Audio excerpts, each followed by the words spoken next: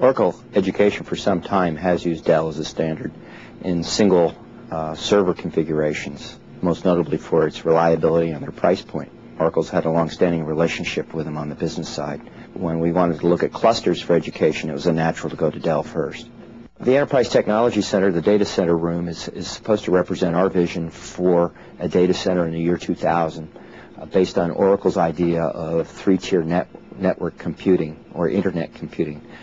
In that room primarily are large, very large servers, because as we see there's a proliferation of desktop units or laptops, wherever, however you're connected in the world. We think with the proliferation and the acceptance of the web, World Wide Web, that you need bigger and larger back ends in order to serve those many thousands of users and all those hits against web pages. So that room in particular is highlighted by very large clustered systems, because you need clustered systems in order to get more I/O, more disk, more users, and availability, in addition to the scalability, because now all of a sudden people are staying up late and you're doing things at different hours throughout many time zones against your systems. We've used Dell computers for several years in our classrooms, and we've been very happy with the partnering alliance that we have with Dell.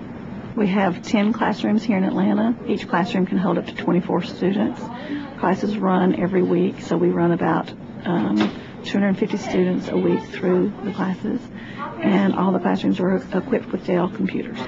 We have customers from very large corporations such as Coca-Cola and AT&T, all the way to smaller organizations who come to our classes, and Dell allows us to provide the type of equipment that we need to run our classes and make them run smoothly. These are Dell clusters that we're using for Oracle Education. Right now we are doing Oracle version 8 OPS training on these clusters. We have shared disk right here, and each one of these are 2 NT machines in each one of these racks. We have 32 total machines.